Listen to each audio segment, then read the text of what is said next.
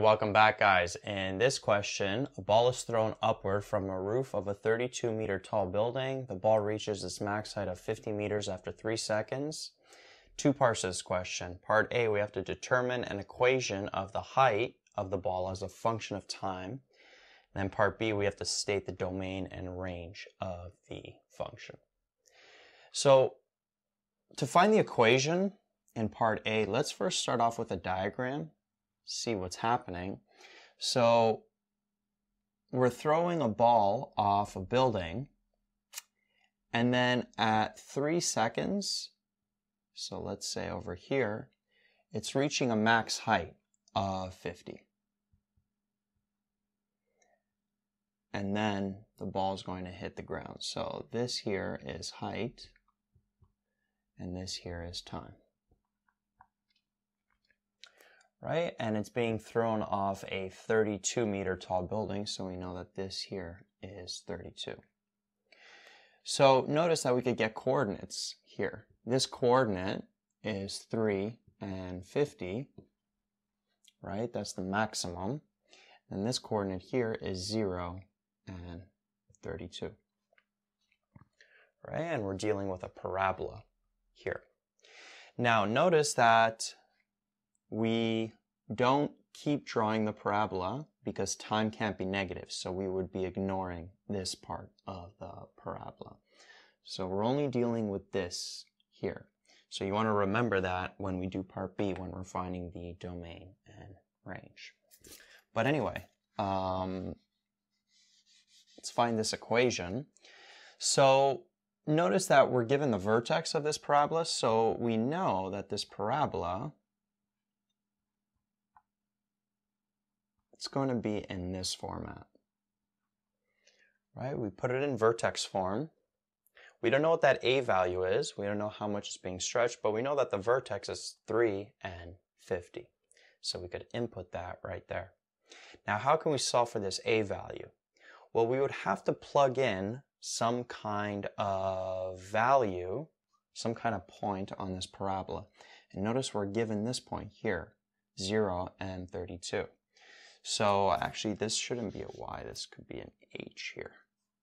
So we could plug in a height of 32. A we're solving for, then we plug in 0 for t.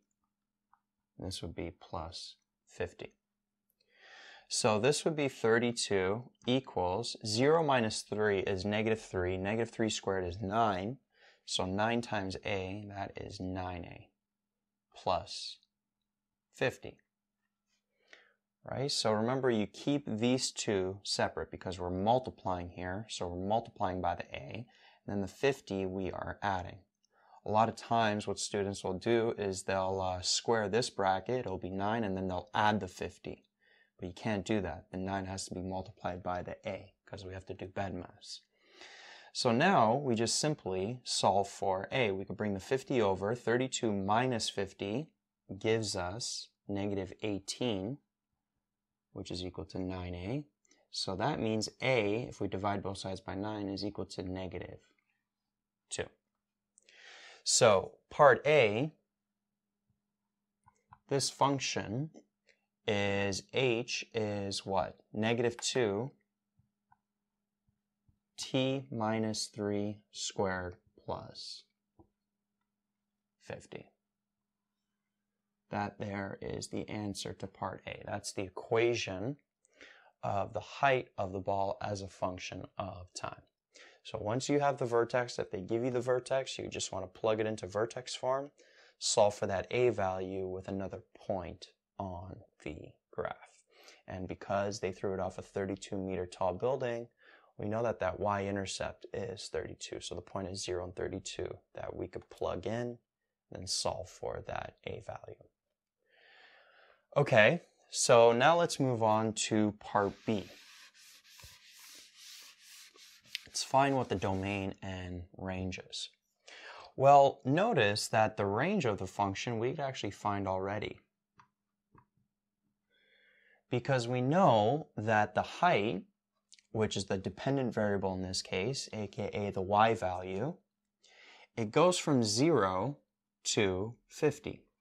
that is the range, right? So that's what the y value, or the height, is in between always. So basically, h is an element of real numbers, but h has to be between 0 and 50, inclusive of those, because it could be 0 once it lands here, and it could be 50 at 3 seconds once it reaches that max height. So that there is the range. Now what about the domain? Well, the domain is based on the dependent variable. In this case, it's time. However, notice that we have to do a little bit more work for this one. So time is an element of real numbers. What's the time going to be in between? Well, it's going to go from 0 when the ball is thrown off the roof to when the ball hits the ground. But notice that we don't know what that time is right there when it hits the ground. But we do know that it's going to start at 0. But we have to solve for when the ball is going to hit the ground. And we can do that with the equation that we just found. So we know if we write out the equation, h is -2 bracket t minus 3 squared plus 50. How can we solve for when the ball is going to hit the ground? Well, we could plug in 0 for h. And now we can solve for t. Now there's multiple ways to solve for t. You can expand this, so you could FOIL this out, t minus 3 times t minus 3, then distribute the negative in, and then simplify all the like terms. Then you could factor it, or you could throw it into the quadratic formula.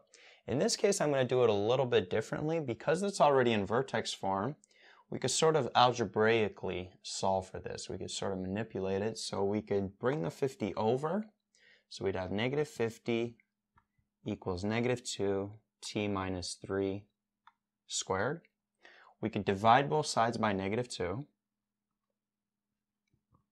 So we'd have 25 equals t minus 3 squared. And then you want to get rid of this exponent here, the square. So what we can do is we could square root both sides. So square root of 25, we'd have +5 equals t minus 3. And then the square root of 25 can also be -5 equals t minus 3. You got to do both cases. So here, if we isolate for t, bring the -3 over, 5 plus 3 gives us 8. And then over here, if we bring the -3 over, -5 plus 3 gives us -2. So we got 2 t values when that height is 0. And this -2, it's basically happening. Again, if we were to draw out this parabola fully, that's happening here. Okay, but because time can't be negative, we can just ignore this solution.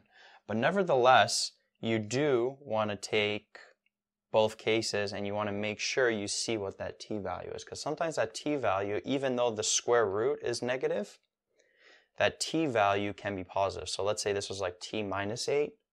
Bring the 8 over, -5 plus 8 would give us +3. Right? So you don't just want to discount it because it's negative here. You want to actually solve for that t value. And then when the t value is negative, we know time can't be negative. So we could ignore that part of the graph and just focus on that first quadrant there. So this is the value that we care about. So basically, the ball is hitting the ground at 8 seconds. So we know the domain, the time is between 0 and 8. That's how you solve for that domain. Notice in this case too that it's a nice number. It's a nice whole number, 8, but sometimes you'll get decimals here as well. So this square root here might not be smooth. So let's say we're taking like the square root of 41. Then it would be 6 point something. So we'd have 6 point something here. Then we'd have -6 point that number there. And then solving for t, we would have a decimal number. In this case, it's nice. We have a whole number, but that doesn't always have to happen. And again, another way that you could solve for t is you could expand everything and then throw it in the quadratic formula. You could actually try that yourself. You should get these two t values if you expand it correctly and simplify correctly. But nevertheless, this is another way to solve for t if the quadratic is given in vertex form. Right? So that's the range, that's the domain, that is the equation.